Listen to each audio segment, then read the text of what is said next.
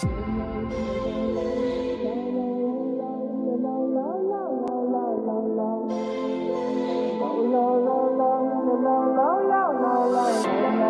guys, welcome back to Naren's LPS 112358. Today I will be doing a 10 things I love about slime. So let's get on with it. Number 1, the texture of it. I have to take out my slime.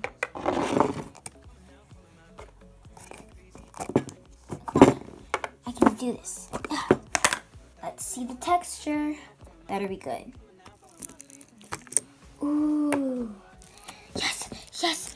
Yeah! Number 2, when you feel good about sharing it with your friends. Of course, you can have some slime. Here, have the whole bucket. Wow, thanks so much. You're the best friend ever. Yes! By the way, yes, I know that my flower's off. Number 3, when people ask for some slime and they say, how much is it? So immediately you make up a price. So you get money. So nice. Whoa! Huh? Where did you get that slime? It's so cool. Well, actually, it's homemade. Whoa, can I have some? Oh, how much?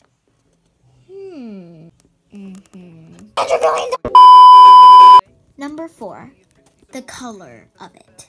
Oh my dog, I love this green slime so much. Yee! Number 5, when you make the slime, it is so fun. Okay, so I mix these 2 ingredients together. Add borax and some paint. Ooh, it turned out so good.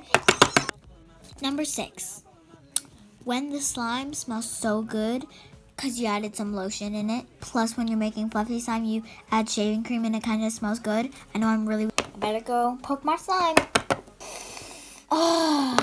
Number 7, when the sound of poking, stretching, or like crunching the slime is so satisfying.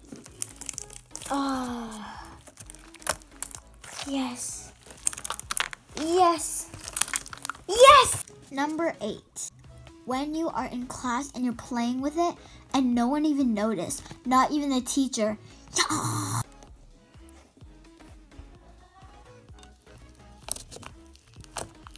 I can't believe no one's noticing this. Number 9, when it's so stretchy, even though my slime isn't that stretchy. This is so stretchy.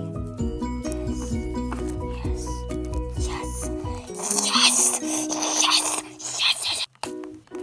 I can't, And finally, number 10, when you realize that you're going to have it for years and years to come, and you can give it to your children, unless it dries up. I'm finally done filming that video.